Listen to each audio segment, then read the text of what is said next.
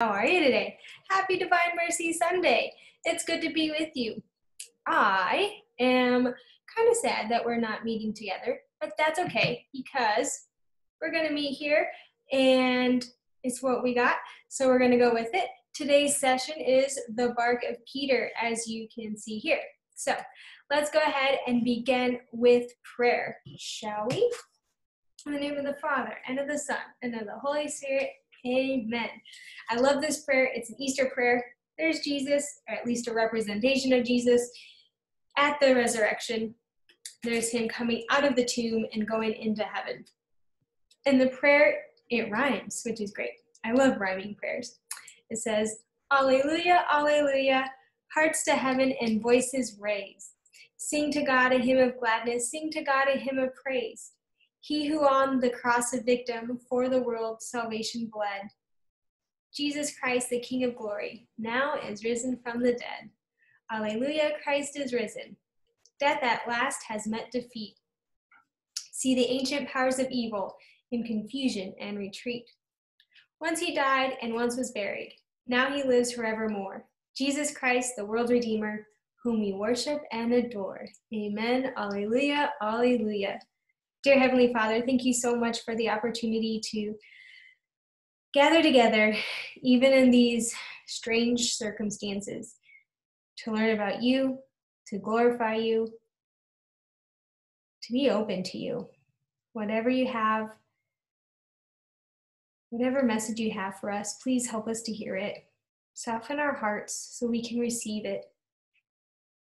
Protect us so we can behold it. An imitation of Mary. And we thank you, we praise you in the name of Jesus Christ. In the name of Father, Son, Holy Spirit, amen. Hello again. It's great to be with you. We're going to have a few videos that you can watch for tonight's session. I'm going to be combining the content of the last two sessions that we would have had without quarantine. So no easy task, but it's going to get done. So we will have the same format as usual. Opening prayer, check. We'll have like a mind bender, right? Just to get the juices flowing a little bit. We will do a recap, and then we will get in the content. We'll close with prayer, and then we have announcements because you need to know what's going on, and we finally figured out a few things.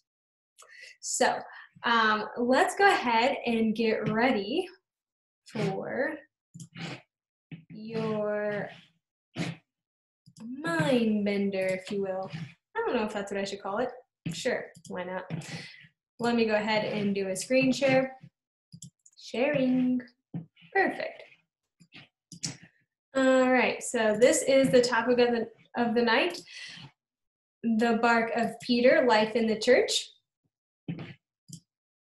Our first activity. Okay, so I want to know, how many first jobs of celebrities do you know about, right? Everyone has to have a first job. Have you had a first job yet? Maybe it was picking up dog poop.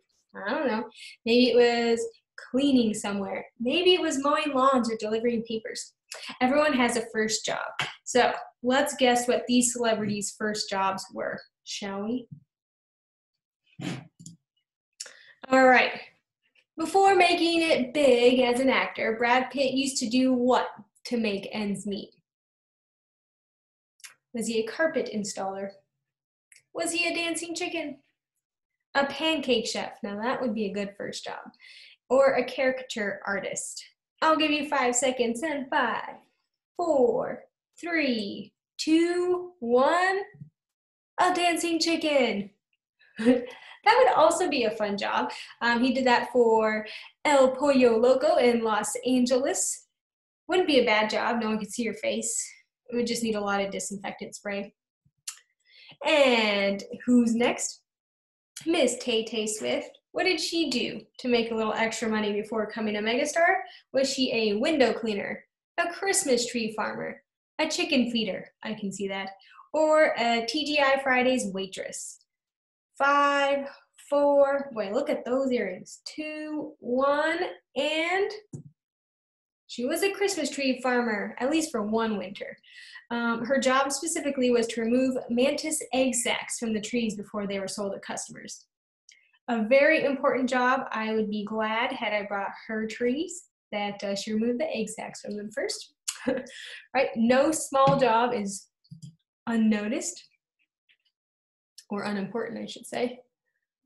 What about Johnny Depp? Long before he was captain of Jack Sparrow, how did he pay his bills? Was he a school janitor, a garbage man, a pen salesman, or a concert violinist? What did he do? I'm guessing he wasn't a violinist, but we'll see. He was a pen salesman. Okay.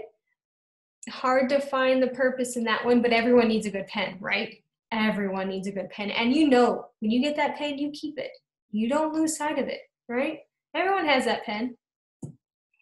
What about Ashton here? Before becoming a successful actor, what did he do to help bring in extra money for his family? Oh, a kind man helping out the fam. Was he a karaoke show host, a bank teller, a janitor, or a pretzel baker? You know, I think I would like to be a karaoke show host. I don't know how you do that, but I feel like that would be a lot of fun. What do you think he did? He was a janitor. He wasn't too proud to take that job to help out his family. And it was actually the General Mills factory where his dad worked. So following in the footsteps of his papa. What about Jennifer Aniston? What did she do before her big break? Was she a beekeeper? Actually, that sounds like a lot of fun. A bike messenger? Not exactly sure how that works. Maybe that must have been pre-text messaging. A flight attendant or a makeup consultant? What do you think she did? She was a bike messenger in New York City. She must have gotten really good at dodging yellow cabs. And these ones, we don't have trivia, but Hugh Jackman, before he became an actor, he was a gym teacher. Can you believe it? Kind of can believe it. But you just never know which of your teachers are going to become actors. So you want to stay on their good side, huh? Just joking. Bob Ross, good old Bob. He was a sergeant for the Air Force. I would not have guessed that one. And Miss Tina Fey. What do you think she did? She worked at a swim club, at the snack bar of the swim club as a server. So just as glamorous as the earrings she's wearing, right? So we're going to take a little break and we'll come back with another video.